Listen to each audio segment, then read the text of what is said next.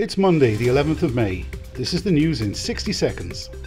The Ministry of Public Health say there are 1,189 new COVID cases, 254 recoveries, and I'm sad to say, one new additional death. On the Tribune's front page, the National Human Rights Committee stressing the need for further awareness-raising measures and campaigns to protect workers. The Tribune also say that community police are being used to enforce social distancing guidelines in Al Mansoura branch of Almira. The Gulf Times report that the second repatriation flight to India was cancelled yesterday due to technical reasons. The flight is now scheduled to depart tomorrow.